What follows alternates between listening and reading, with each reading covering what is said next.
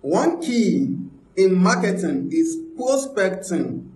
If you want more sales, don't sit down in your house. Don't sit down complaining that there is no sales, there are no customers. You have to prospect, most especially if you are a starter.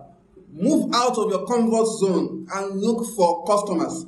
But then, here is a straight word of warning. When I say prospect, look out for customers, I'm not saying you should send brokers to people, calling them to come and buy, sending them annoying messages, sending them unsolicited messages. No. If you do that, chances are you will get a lot of rejections and objections.